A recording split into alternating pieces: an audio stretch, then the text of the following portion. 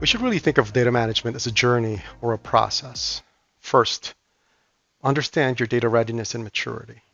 Second, your common identifier and how your entities are being created. Third, your hierarchies and the relationships that your data is providing you. Fourth, your integration of disparate sources. Fifth, being able to create a data enrichment strategy, going beyond the unknown. And you wrap this all around with sixth, having a data governance practice. A good data leader recognizes all of these components as part of a single strategy and is able to muster the resources to execute on it.